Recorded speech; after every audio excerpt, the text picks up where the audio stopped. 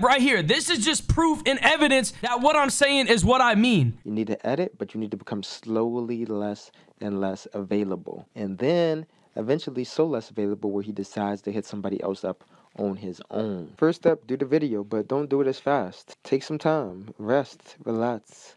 Do what you do on my videos. Instead of doing it in like 30 minutes, why don't you take like 2 or 3 hours? Is that too much to ask? You do the same thing, you just take a little bit longer? Or can you not do that? Because it goes against what you want to do. Let me know. I told you, when he hits you up, send me it, bro. And we can brainstorm or strategize about it. Well, you can't be as productive as you are now. You can get it, you can do what you do, but if you slow it down and slow walk it, maybe, you know what I'm saying, we can affect them a little bit. Now, I know you may be thinking, look, why didn't you leave if this was really happening? Listen, the reason I didn't leave, I put 4 years of hard work, 4 years of dedication, 4 years of busting my ass every single day. It's hard to let something go when you've been in it for 4 years. Now, stop lying on my name and saying I didn't want to give my number for a personal reason because I didn't trust you. Now, everyone in DF knows this shit goes on. So if you're watching this video and you're in DF, don't even lie. If you don't know what you're saying, don't speak on nothing. This is literally the end. I'm done.